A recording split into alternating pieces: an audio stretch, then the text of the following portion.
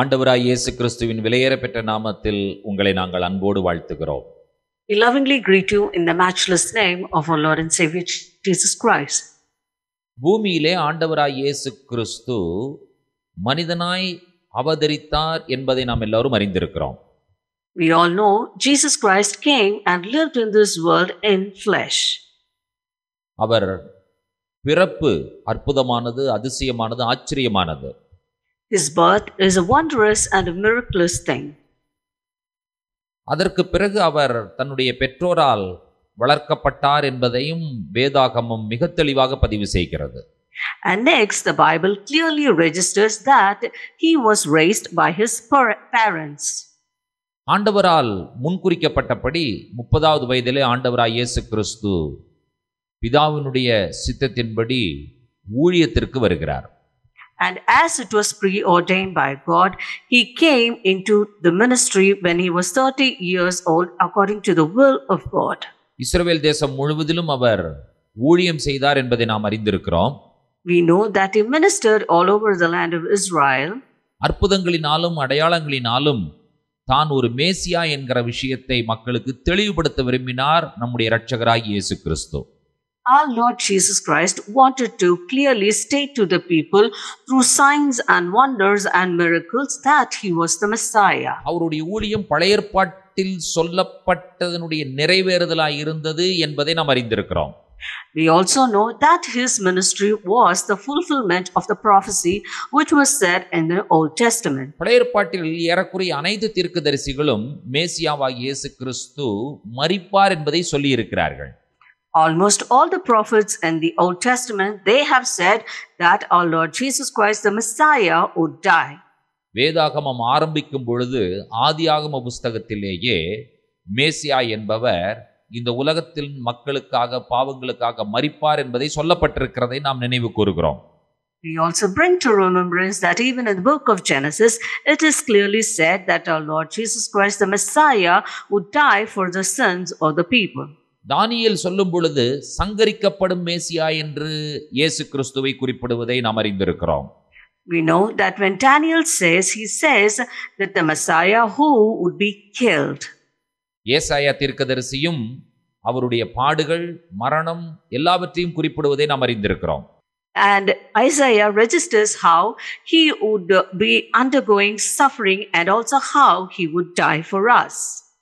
பிரியமான தேவனுடைய பிள்ளைகளே, ஆண்டவர் இந்த பூமியிலே அவதரித்ததனுடைய நோக்கம் அவருடைய வாழ்க்கையின் கடைசி வாரத்தில் மிக துல்லியமாக நிறைவேறுகிறது. And dearly beloved children of God, the reason why Jesus Christ came into this world is clearly, that is the aim why he came into this world is clearly fulfilled in the last week of his life on this earth. பூமியில் இயேசு கிறிஸ்துவின் கடைசி வாரம், the last week of Jesus Christ on this earth. மொத்தம் 8 நாட்கள். Totally 8 days. என்ன நடந்தது? What happened? அதைத்தான் நாம் தியானிக்க இருக்கிறோம். That is what we are about to meditate. அதாவது ஆண்டவராய் இயேசு கிறிஸ்து வெற்றி பவனியாக கழுதையின் மேல் வந்த நாள் முதல் அவர் உயிர்த்தெழுந்த நாள் வரை. That is the triumphant entry of our Lord Jesus Christ on the colt until his death.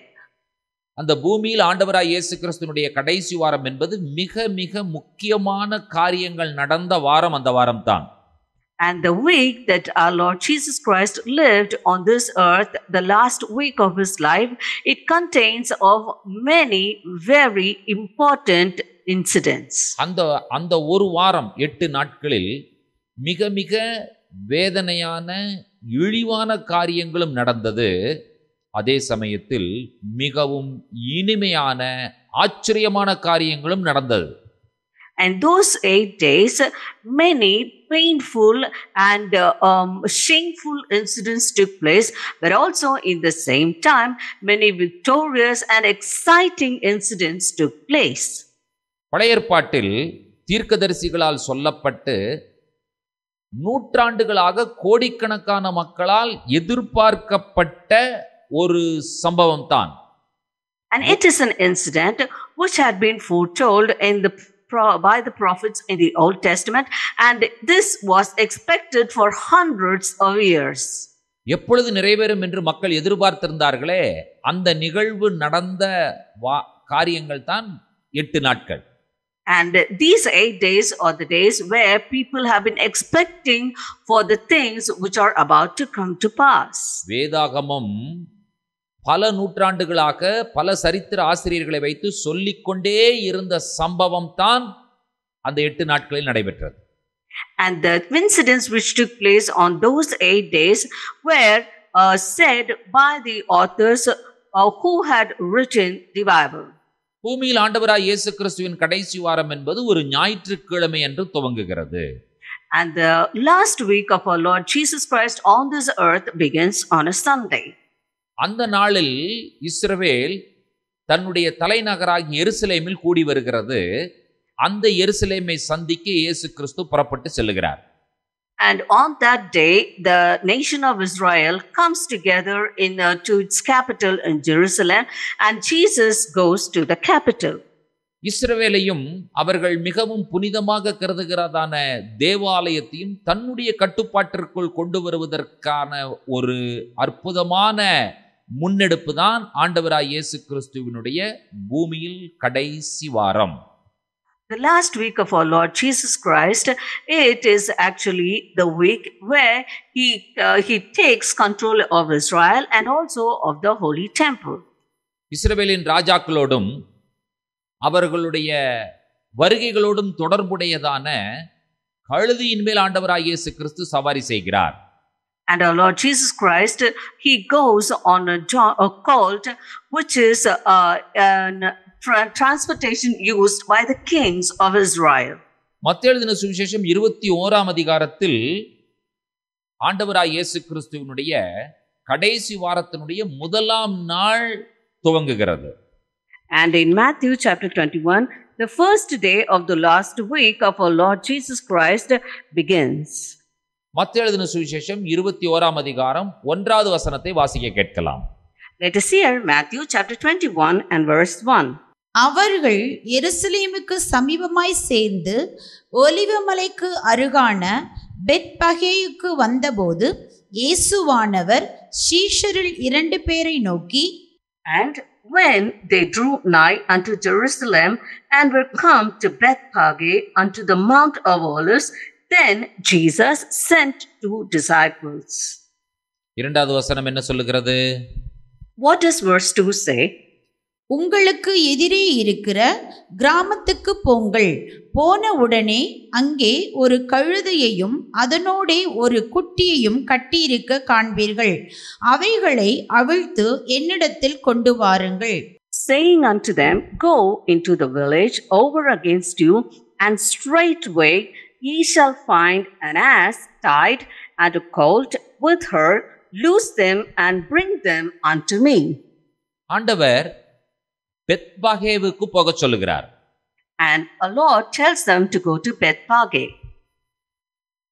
Bethlehem என்று சொன்னால் என்ன என்று நமக்கு தெரியும். We know what is Bethlehem. அப்பத்தின் வீடு. The house of bread. Bethel என்றால் என்ன? What does Bethel mean? தேவனுடைய வீடு. It is the house of God. Bethphage என்று சொல்லுவதனுடைய பொருள் என்ன? What does it mean when we say Bethphage? அத்திகளின் வீடு, the house of figs என்று சொல்லுவார்கள். And it is called as the house of figs. அங்கே இருக்கிற ஒரு கழுதையை அவிழ்த்து கொண்டு வரும்படி ஆண்டவராய் இயேசு கிறிஸ்து 2 சீஷர்களை அனுப்புகிறார். And our Lord Jesus Christ sends 2 disciples to bring an ass which is tied in that place. யாராவது கேட்டால் இவைகள் என்னுடைய ஆண்டவருக்கு வேண்டும் என்று சொல்லுங்கள், அவர்கள் விட்டு விடுவார்கள் என்று சொல்லியும் ஆண்டவர் சொல்லி அனுப்புகிறார். And he also tells them and sends them by saying, if somebody asks you what you are doing, you just tell them, my Lord asks for them and loose them. மத்தேயு 21ஆம் அதிகாரம் 4ஆம் வசனத்தில் சகரியா தீர்க்கதரிசியின் மூலமாக சொல்லப்பட்ட வார்த்தையினுடைய நிறைவேறுதல் தான் இது என்பதை மத்தேயு தெளிவாக பதிவு செய்கிறார். And in verse 4, Matthew clearly registers that it is a prophecy which has been fulfilled and which has been foretold by prophet Zechariah. இது ஒரு அற்புதமான விஷயம். And this is a wonderful thing. ஒரு ராஜா என்று சொல்லும் பொழுது அவர் குதிரையின் மேல் சவாரி செய்ய வேண்டும். When you say a king, he should ride on a horse. ஒரு போர்க்குதிரையின் மேல் சவாரி செய்வதற்கு பதிலாக நம்முடைய ஆண்டவராய் இயேசு கிறிஸ்து ஏன் கழுதையின் மேல் சவாரி செய்கிறார்? Instead of riding on a war horse, why is our Lord riding on an ass?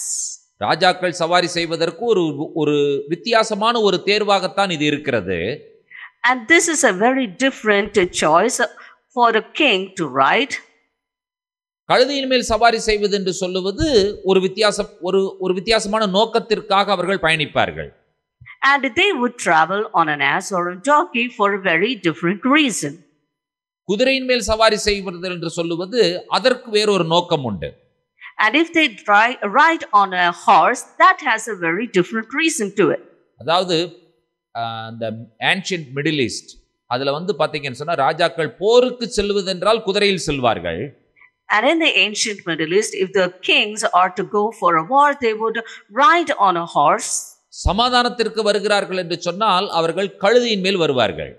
And if they are going in peace, then they would ride on an ass. ராஜா குதிரையில் வந்தால் யுத்தம், ராஜா கழுதையில் வந்தால் சமாதானம். If the king comes on a horse, then it means war. If the king comes on an ass or a donkey, it means peace. இஸ்ரவேலில் இருக்கிற மக்களுக்கு ஆண்டவராய் இயேசு கிறிஸ்து கழுதையின் மேல் வந்ததை பற்றி அவர்கள் ஆச்சரியப்பட்டார்கள். And the children of Israel, they were astonished when they saw our Lord Jesus Christ riding on an ass. எதனால் அவர்கள் ஆச்சரியப்பட்டார்கள்? Why were they excited? இஸ்ரவேல் மக்கள் ரோம சாம்ராஜ்யத்தினுடைய கட்டுப்பாட்டிற்குள் வாழ்ந்து கொண்டிருக்கிறார்கள் இயேசுவின் காலத்திலே. And during the times of Jesus, the children of Israel, they were living under the Roman reign. மக்கள் அவரிடத்தில் என்ன கேட்டார்கள்? What did the people ask him? இந்த காலத்திலா ராஜ்யத்தை இஸ்ரவேலருக்கு திரும்ப கொடுப்பீர்? And during this times, will you give the nation back to the children of Israel? அவர்களுடைய எண்ணம் என்ன? அவர்களுடைய எதிர்பார்ப்பு என்ன? What was their thought and what was their expectation? யாராவது ஒருவர் எழும்ப வேண்டும், அவர் எங்களை ரோம சாம்ராஜ்யத்திலிருந்து விடுதலையாக்க வேண்டும். And somebody should rise up and he should deliver us from this Roman rule.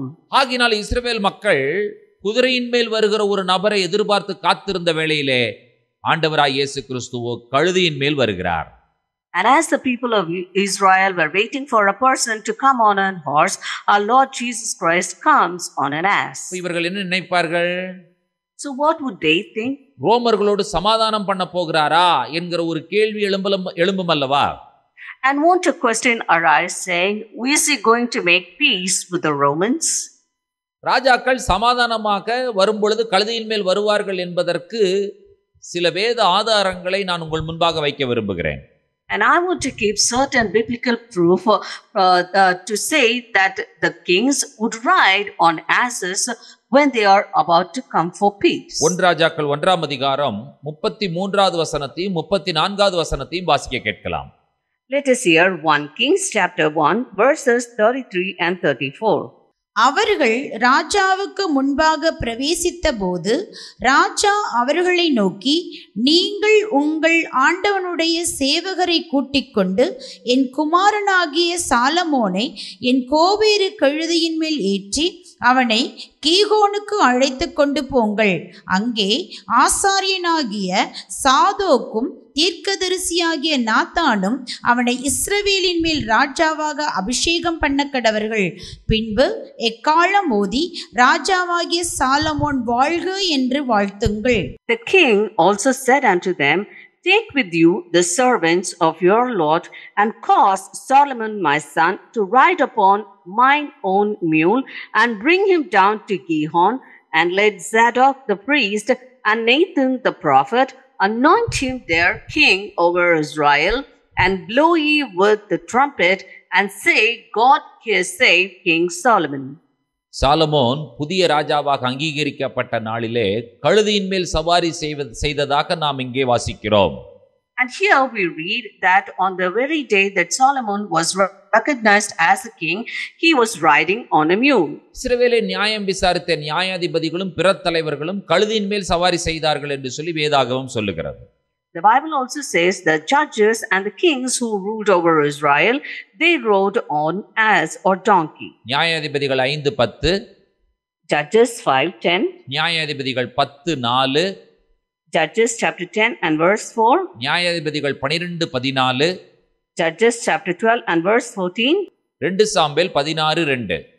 2 Samuel chapter 16 and verse 2. இவைகளெல்லாம் படித்து பாருங்கள். கழுதியின் மேல் சவாரி செய்த தலைவர்களையும் நியாயாதிபதிகளையும் நீங்கள் காணலாம். And as you read these scriptures, you can find judges and kings who rode on donkeys. சகரியா தீர்க்கதரிசனத்தினுடைய நிறைவேறுதலாக இயேசு வந்தார் என்று சொல்லி மத்தேயு சொல்லுகிறார். And Matthew says that Jesus Christ came as the fulfillment of the prophecy of prophet Zechariah. சகரியா தீர்க்கதரிசனத்தின் புத்தகத்திற்கு நேராக உங்களுடைய கவனத்தை திருப்பிக் கொள்ளுங்கள். Please turn your attentions towards the prophecy of the book of Zechariah. சகரியா 9ஆம் அதிகாரம் 9வது வசனம். Zechariah chapter 9 and verse 9. Zion குமாரத்தியே மிகவும் களிக்கூறு, எருசலேம் குமாரத்தியே கெம்பீரி. இதோ உன் ராஜா உன்னிடத்தில் வருகிறார். அவர் நீதி உள்ளவரும் இரட்சிக்கிறவரும் தாழ்மை உள்ளவரும் கழுதையின் மேலும் கழுதை குட்டியாகிய மரியின் மேலும் ஏறி வருகிறவருமாயிருக்கிறார். Rejoice greatly, O daughter of Zion. Shout, O daughter of Jerusalem. Behold, thy king cometh unto thee. He is just and having salvation, lowly, and riding upon an ass, and upon a colt, the foal of an ass. சகரியா என்ன சொல்லுகிறார்? What does Zechariah say? Zion குமாரத்தியே, Jerusalem குமாரத்தியே, களிகூறு. Rejoice, O daughter of Zion and daughter of Jerusalem. உன் ராஜா கழுதியின் மேல் பவனி வருகிறார். Your king cometh upon an ass. இது சமாதானத்திற்கான அடையாளம். And this is a sign of peace. கழுதியின் மேல் பவனி வருகிறார் என்பது நம்முடைய மேசியாவா இயேசு கிறிஸ்து சாந்த குணம் உள்ளவர், நீதி உள்ளவர், ரட்சிக்கிறவர் என்பதற்கு அடையாளமாக சொல்லப்படுகிறது. And when it says our Lord Jesus Christ rides on an ass, it denotes that our Lord Jesus Christ is righteous and he redeems and he is also lowly. வெற்றி பெற இவர் குதிரையின் மேல் வரவில்லை, இவர் கழுதியின் மேல் வருகிறார். And to bring victory, he did not come upon an horse, but he came upon an ass. சமாதானத்தின் அடையாளம் என்பதை சகரியா 9ஆம் அதிகாரம் 10வது வசனத்தில் தெளிவாக பதிவு செய்கிறார். And in Zechariah chapter 9 and verse 10, Zechariah clearly registers that this is a symbol of peace. எப்பிராயீமினின்று ரதங்களையும் எருசலேமினின்று குதிரைகளையும் அற்றுப்போக பண்ணுவேன். யுத்த வில்லும் இல்லாமற் போகும். அவர் ஜாதிகளுக்கு சமாதானம் கூறுவார். அவருடைய ஆளுகை ஒரு சமுத்திரம் தொடங்கி மறு சமுத்திரம் வரைக்கும், நதி தொடங்கி பூமியின் எல்லைகள் பரியந்தமும் செல்லும். And I will cut off the chariot from Ephraim and the horse from Jerusalem, and the battle bow shall be cut off, and he shall speak peace unto the heathen, and his dominion shall be from sea even to sea, and from the river to even to the ends of the earth. 10வது வசனத்தில் சமாதானம் அல்லது அமைதியை குறிக்கும் பல தகவல்களை நீங்கள் அங்கே கவனிக்கலாம். And in verse 10, you can see many informations which talks about peace or quietness. முதலாவதாக, Firstly, ரதங்களை அற்றுப்போக பண்ணுவேன். I will cut off the chariots. இது என்ன? What does this mean? போருக்கு செல்லும் அரசர்கள் ரதங்களின் மேல் செல்லுவார்கள். போரினுடைய முக்கிய வாகனத்திற்கு ஒரு பெரிய முற்றுப்புள்ளி வைக்கப்படுகிறது. And the kings who go to war, they would ride on chariots. So the transportation, which is very important for a war, is being put a full stop here. இரண்டாவதாக, Secondly, குதிரைகளை அற்றுப்போக பண்ணுவேன். and the horses would cease. போருக்கு பயன்படுத்துகிறதான குதிரைகள் இனிமேல் தேவையில்லை. And there is no need for horses which is used in a battle. ரதம் இல்லை, இப்பொழுது குதிரையும் இல்லை. Now there are no chariots and horses. மூன்றாவதாக, Thirdly, யுத்த வில்லும் இல்லாமல் போகும். and the battle bow shall be cut off. அப்ப சண்டையிடுவதற்கான ஆயுதங்களும் இல்லாமல் போகிறது. So even the weapons of war also cease to exist. நான்காவதாக, Fourthly, அவர் ஜாதிகளுக்கு சமாதானம் கூறுவார். he shall speak peace unto the heathen. இதனுடைய பொருள் என்ன? And what does this mean? அவருடைய செய்தி ஒப்புரவாக்குதலின் செய்தியாக இருக்கும். And his message will be a message of reconciliation. இப்பொழுது கடைசியாக, Now lastly, அவருடைய ஆளுகை ஒரு சமுத்திரம் தொடங்கி மறு சமுத்திரம் வரைக்கும், நதி தொடங்கி பூமியின் எல்லைகள் பரியந்தமும் செல்லும். and his dominion shall be from sea even to sea, and from the river even to the ends of the earth. எதிரிகளே இல்லாத ஒரு பூமியை மேசியா ஆளுகை செய்வார் என்பதை இந்த வார்த்தைகள் நமக்கு சொல்லுகிறது. And these words clearly say that our Messiah will rule an earth where there would be no enemies. இவர் சமாதானத்தின் ராஜா. He is the King of peace. ரதங்கள் இல்லை. There are no chariots. ரதத்தில் பூட்டப்படுகிற குதிரைகள் இல்லை. And the horses which would be put in the chariot. போருக்கு பயன்படுத்துகிறதான ஆயுதங்கள் இல்லை. And the weapons of war cease to exist. கழுதையின் மேல் வருகிறவர் ஒப்புரவாக்குதலின் செய்தியை சொல்லுகிறார். And the one who comes upon a colt, he brings a message of reconciliation. இவருடைய ஆளுகையிலே போட்டி ராஜா என்கிற ஒரு ராஜாங்கம் இல்லை, எதிரிகளும் இல்லை. And in his rule or in his dominion, there is no other king who could challenge him. சகரியா 9:10 என்ற இந்த தீர்க்க தரிசனத்தை மேசியாவாகிய இயேசு கிறிஸ்துவே நிறைவேற்றுகிறார். And our Lord Jesus Christ, the Messiah, fulfills the prophecy which is mentioned in Zechariah chapter 9 and verse 10. இந்த ஆண்டவராய் இயேசு கிறிஸ்து பிறந்த பொழுதே தேவதூதர்கள் சொன்ன வார்த்தை என்ன? And what were the words of the angels when this Jesus Christ was born? லூக்கா எழுதின சுவிசேஷம் 2:14. The Gospel of Luke chapter 2 and verse 14. உன்னதத்தில் இருக்கிற தேவனுக்கு மகிமையும் பூமியிலே சமாதானமும் மனுஷர் மேல் பிரியமும் உண்டாவதாக என்று சொல்லி தேவனை துதித்தார்கள். Glory to God in the highest, and on earth peace, goodwill toward men. உன்னதத்தில் இருக்கிற தேவனுக்கு மகிமையும் பூமியிலே சமாதானமும் மனுஷர் மேல் பிரியமும் உண்டாவதாக என்று சொல்லி அவரை துதித்தார்கள் என்று சொல்லி நாம் பார்க்கிறோம்.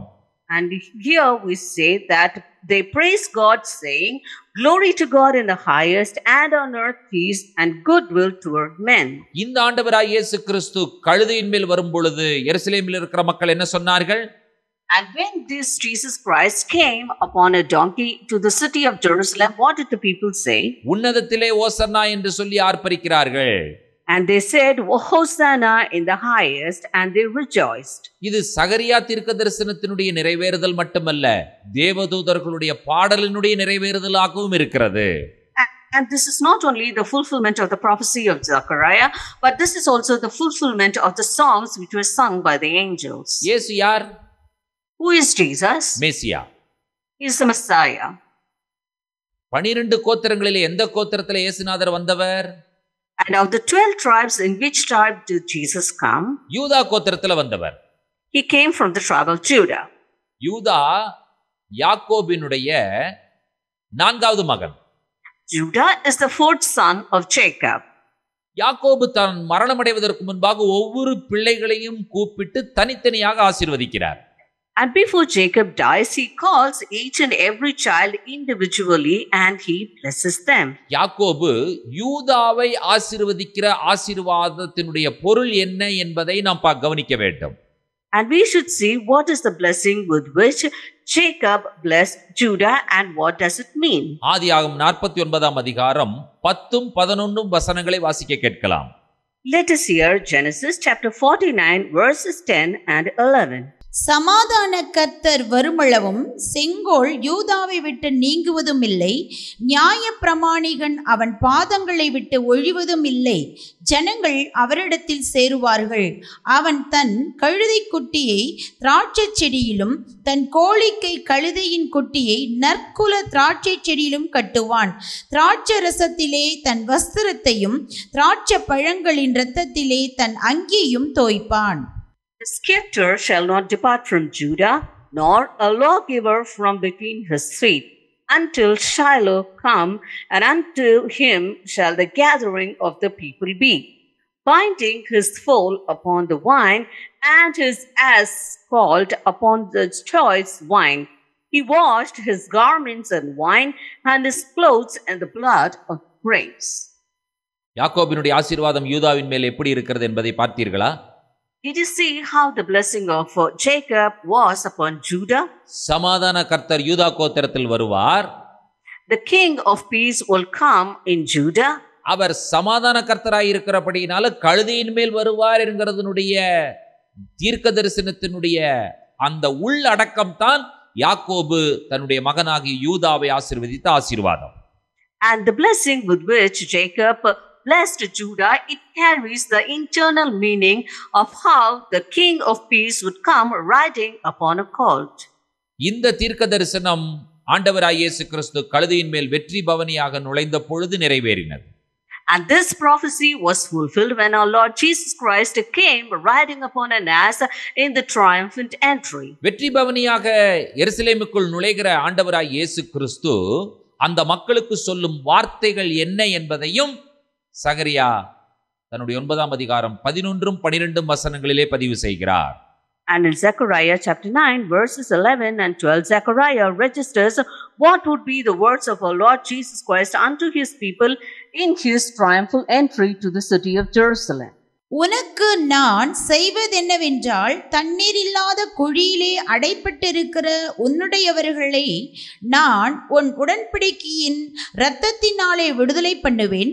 நம்பிக்கையுடைய சிறைகளே அரணுக்கு திரும்புங்கள், இரட்டிப்பான நன்மையை தருவேன், இன்றைக்கே தருவேன். As for thee also by the blood of thy covenant I have sent forth thy prisoners out of the pit wherein is no water. Turn you to the stronghold, ye prisoners of hope. Even today do I declare that I will render double unto thee.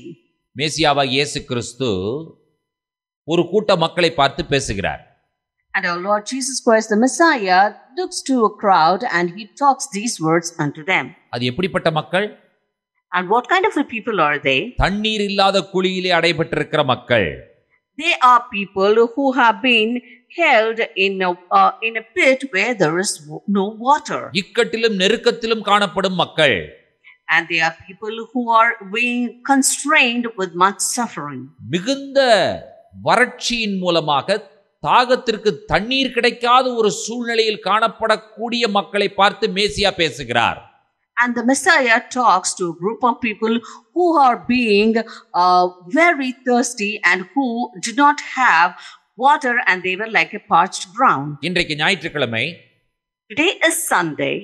ஆண்டவராய் இயேசு கிறிஸ்து எருசலேமிற்குள் வெற்றியாக ராஜாவாக உள்ளே நுழைந்தார் என்கிறதான விஷயத்தை உலகம் முழுவதும் குருத்தோலை ஞாயிறு என்று சொல்லி கொண்டாடி கொண்டிருக்கிற நாள் இந்த நாள்.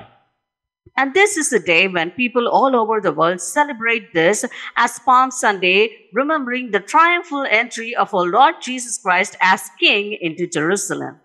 எப்படிப்பட்ட மக்கள்? And what kind of people they are? போராட்டம், பிரச்சனை, தண்ணீர் இல்லாத குழியில் இருக்கிற மக்கள். And they were people who were like prisoners in the pit where there was no water and who were in much trouble and suffering. ஒருவேளை திருச்சபையினுடைய ஆலய ஆராதனைகளிலே பங்கெடுத்திருக்கிற நாம் ஆண்டவராய் இயேசு கிறிஸ்துவினுடைய வெற்றி பவனியை கொண்டாடி கொண்டிருக்கிற மக்களாகிய கூட நாம் இருந்திருக்கலாம். And we may be people who have been attending the church and who have been celebrating the triumphal entry of our Lord Jesus Christ. ஆனால் நம்முடைய வாழ்க்கையின் மறுபக்கம் வேதனைகளும் பிரச்சனைகளும் போராட்டங்களும் நிறைந்ததாய் காணப்படுகிறது. But the other side of our life, it is filled with sufferings and much hard situations. எல்லா பக்கமும் நாம் நெருக்கப்பட்டு கொண்டிருக்கிறோம். And we have been oppressed on all sides. நம்முடைய சூழ்நிலைகள் நமக்கு சாதகமானதாக இல்லை. Our situations are not peaceable unto us. இன்னும் சொல்ல போனால் அநேகர் கண்ணீரிலும் வேதனையிலும் காணப்படுகிற நாட்களாய் இந்த நாட்கள் காணப்படுகிறது. And if we are to tell today, many people are found in a situation where they are with tears and pain and suffering. ஆண்டவராய் இயேசு கிறிஸ்துவினுடைய வார்த்தைகள் என்ன என்பதை நீங்கள் கவனித்து பாருங்கள். And just please see the words of our Lord Jesus Christ. நான் உன் உடன்படிக்கையின் இரத்தத்தினாலே உன்னை விடுதலை பண்ணுவேன் என்று சொல்லி ஆண்டவர் சொல்லுகிறார். And he says, by the blood of thy covenant I have sent forth thy prisoners out of out of the pit. ஆண்டவர் நம்மை விடுதலை பண்ணுகிற தேவனாய் இருக்கிறார். And our God is the one who delivers us. ஆண்டவர் சொல்லுகிற வார்த்தைகள் என்ன? And what are the words of our Lord? நம்பிக்கையுடைய சிறைகளே. And ye prisoners of hope. இது எப்படி இருக்குது என்று சொல்லி பாருங்கள். And you just see how this is. சிறை என்று சொன்னால் அது கொடுமையான இடம். When you say prison, it is a very bad place. இந்த மக்கள் நம்பிக்கை என்கிறதான ஒரு சிறைக்குள்ளாக வாழ்ந்து கொண்டிருக்கிறார்கள். And these people are living in a prison which is called as hope. எப்படி இருக்கும்? You just see how it would be. நம்முடைய நம்பிக்கை ஒரு நாள் வீண் போகாது. And surely our hope shall not be cut off. நம்பிக்கையுடைய சிறைகளே அரணுக்குள் திரும்புங்கள் என்று சொல்லி ஆண்டவர் சொல்லுகிறார். And our Lord says, turn to the stronghold, ye prisoners of hope. கர்த்தர் தருகிற ஆசீர்வாதமான வார்த்தைகள் என்ன? And what are the words of blessings which our Lord gives us? இரட்டிப்பான நன்மையை தருவேன். I will render double unto thee. இன்றைக்கே தருவேன். And I will give it today. ஆண்டவராய் இயேசு கிறிஸ்துவினுடைய பூமியில் வாழ்ந்த கடைசி வாரத்தினுடைய முதல் நாள் ஞாயிற்றுக்கிழமை. And the last week of our Lord Jesus Christ, when he lived on this earth as a man, the very first day of that week was a Sunday. ஆண்டவராய் இயேசு கிறிஸ்து நமக்கு சொல்லக்கூடிய ஆசீர்வாதமான வார்த்தை என்ன இந்த நாளிலே? And what is the word of blessing which our Lord Jesus Christ says on this day? நம்பிக்கையுடைய சிறைகளே அரணுக்குள் திரும்புங்கள். Turn you to the stronghold, ye prisoners of hope. இரட்டிப்பான நன்மையை தருவேன், இன்றைக்கே தருவேன். Even today do I declare that I will render double unto thee. உலகத்தில் உள்ள எல்லா மக்களும் இந்த ஞாயிற்றுக்கிழமையை குருத்தோலை ஞாயிறு என்று சொல்லி சந்தோஷமாய் கொண்டாடி கொண்டிருக்கிற இந்த நாளிலே கர்த்தருடைய வார்த்தை உங்களை தேற்றுகிறது. கர்த்தருடைய வார்த்தை உங்களுக்கு ஆசீர்வாதமாக மாறுகிறது. And as the people of the world are celebrating the Palm Sunday all over the world, the word of God comforts you and it blesses you. இரட்டிப்பான நன்மையை இன்றைக்கே தருவதற்காக ஆண்டவர் உங்களுக்கும் எனக்கும் அவர் காத்திருக்கிறார் என்கிற நல்ல செய்தியை உங்களுக்கு சொல்ல விரும்புகிறோம். And we want to tell you the good news that our Lord is waiting to give you a double portion of the blessings unto you. இது ஆண்டவராய் இயேசு கிறிஸ்து பூமியிலே வாழ்ந்த கடைசி வாரத்தினுடைய முதலாம் நாள் நடந்த சம்பவம்.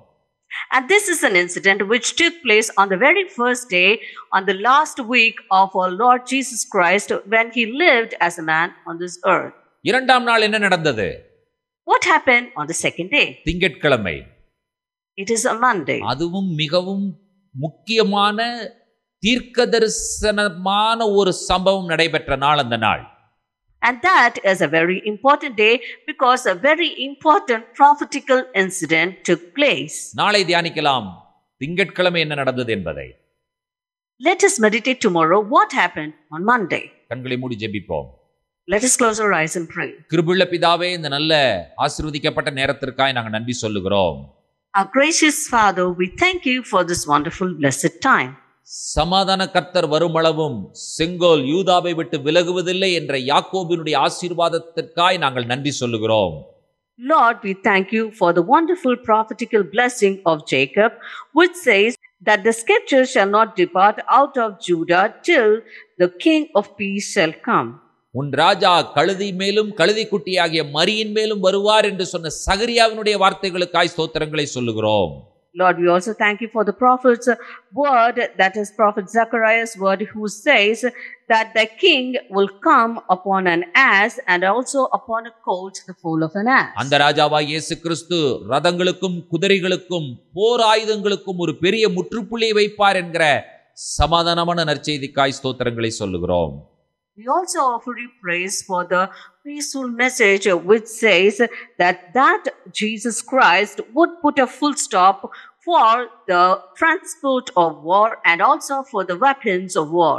இரட்டிப்பான நன்மையை தருவேன், இன்றைக்கே தருவேன் என்கிறதான வாக்குத்தத்தமான ஆசீர்வாதமான வார்த்தைகளை சிலுவையின் மூலமாக எங்களுக்கு நிறைவேற்றி கொடுத்த இயேசு கிறிஸ்துவுக்காய் ஸ்தோத்திரங்களை சொல்லுகிறோம். We also offer praises to our Lord Jesus Christ, who fulfilled the words of prophecies which says, I will render double unto you. நீர் சமாதான கர்த்தர். You are a God of peace. வாழ்க்கையில பிரச்சனைகளோடும் தத்தளிப்போடும் கவலையோடும் கண்ணீரோடும் வேதனையோடும் கலக்கத்தோடும் இருக்கிற மக்களுக்கு சமாதானத்தை கட்டளையிடும்படியாய் நாங்கள் ஜெபிக்கிறோம். Lord, we pray that you will give peace unto the people who are perplexed and who are troubled and who are going to a tumultuous situation in their life. இயேசு கிறிஸ்துவின் வல்லமையுள்ள நாமத்தில் வேண்டிக் கொள்கிறோம் பிதாவே. We ask all this in the name, powerful name of our Lord Jesus Christ, our Father. Amen. Amen. Shalom. Shalom. கர்த்தர் உங்களை ஆசீர்வதிப்பாராக. May God bless you. நாளை உங்களை சந்திக்கிறோம். We'll meet you again tomorrow. Amen. Amen.